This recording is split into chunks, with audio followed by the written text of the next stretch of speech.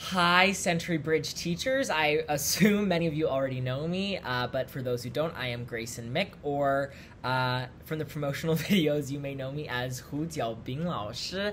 I am a senior English instructor at Century Bridge. I've been with the company for almost a year and a half now, and I've been tasked today to teach everybody about strategies to how to be the most effective and engaging teacher, how to get those new students to become returning and weekly students, because that's obviously what we want. The more students, the more work that there is for us, and the better for the company. And so I've been tasked today to teach you some effective strategies. There's two different sections to today. So the first will be a before class starts.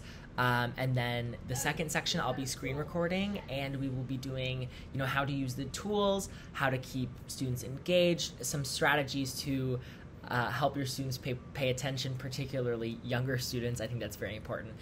So any questions or concerns after you're done watching this, you can either reach out to me or you can reach out to Jack and Caleb.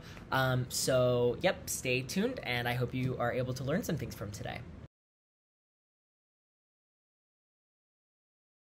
So, I know a lot of our students are 12 or 13 hours ahead of us, so that means early mornings, particularly when we don't have daylight savings time. I remember this summer I was waking up at 4:45 for some of my classes, but you gotta do what you gotta do. So say you have a class at 7:30, I like to wake up at 7. I think waking up too close to the scheduled class time leaves me a little bit too lethargic and groggy, which I don't think allows me to be the most effective teacher. I'm a coffee drinker, so if you are also a coffee or a tea drinker, have it all set up the night before, so you can just hit brew in the morning and you can have your liquid gold all ready for you the next morning. Another thing about the PowerPoint, so make sure you have the PowerPoints downloaded either the night before or you have an external hard drive. So I have an external hard drive. I have everything downloaded onto this external hard drive, so I don't have to go onto Google Drive. That's a little bit time consuming. So I try to open the class about 5 to 10 minutes before it starts, the scheduled start time. The student will get an email, the student or the parent will get an email and inviting them to join the class with a link, and then I will be ready for them with the PowerPoint upload and everything. I think those are the most effective strategies, right off the bat to have the best class that you can possibly have.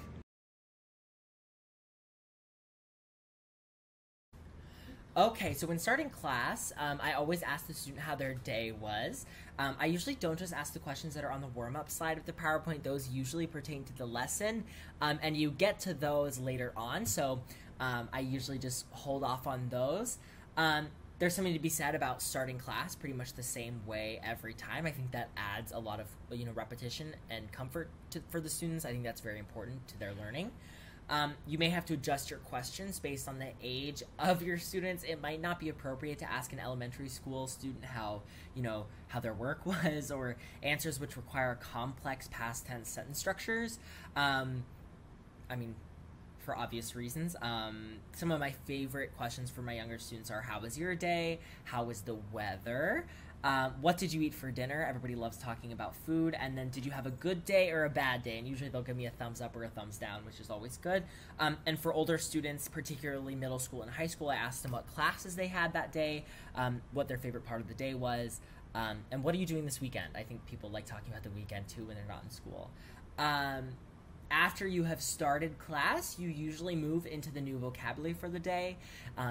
For the younger students, spell out every word with them. For example, which food do you like, Paul? And okay, you like pizza. Say it with me, P-I-Z-Z-A, pizza. Then I always say, great job. Remember always to smile. Never get angry or frustrated with the students. Learning English is hard, as I know many of you think the same thing when learning a different foreign language. Tell them that they're doing a great job and improving every day. Something that was really hard for me at first was the pace of my speech. I talk fast normally. Make sure you really focus on speaking slowly. It's often hard for ESL students to understand when a teacher speaks quickly, particularly if you have an accent.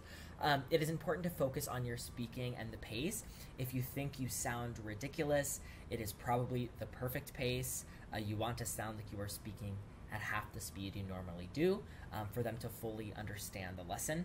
And don't be afraid to use all of your available resources for class. I tend to use the drawing tool, the circling tool, and the text box. Those are all really great. It can emphasize certain words. You can underline things, circle things. It's amazing. If you have any questions about the website in particular, direct them to Jack or Caleb. I don't necessarily know the technical aspects, but if you have questions about how to be, better in class, you can direct those questions towards me. As I already said, I've been working for Century Bridge for about 1.5 years, so I've had the pleasure to have some students the whole time that I've been working. I have 2 students that I've had since basically the day I started. So it's important to understand what works and doesn't work for your particular student and their expectations before you start class. So some of my students want to be corrected frequently about their grammar, and some just want to be pushed to improve their conversational abilities. They don't have that much emphasis on grammatical, correctness, and they would rather just learn vocabulary and just be more fluent in conversation.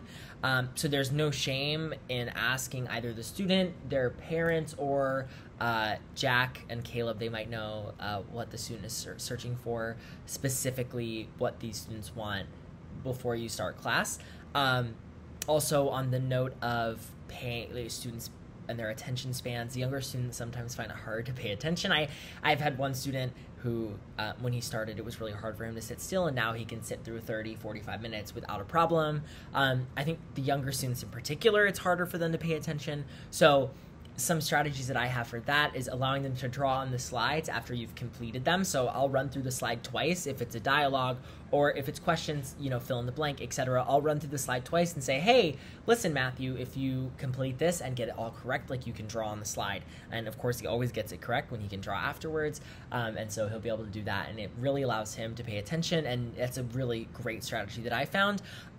Also, I know a lot of my students have a favorite video that we've played during class, so I will say, hey, Paul, if you're really, really great today, you'll be able to watch a video at the end of class, and, that always pushes them to, to pay more attention and to work really hard during class, which I think is good because that helps with their retention, vocabulary retention, and, grammar development and stuff like that. So, again, if you guys have any questions, either reach out to Jack or Caleb. I'm sure you have their WhatsApps. You can also ask them for my WhatsApp. You can add me on WhatsApp, 214-998-9042,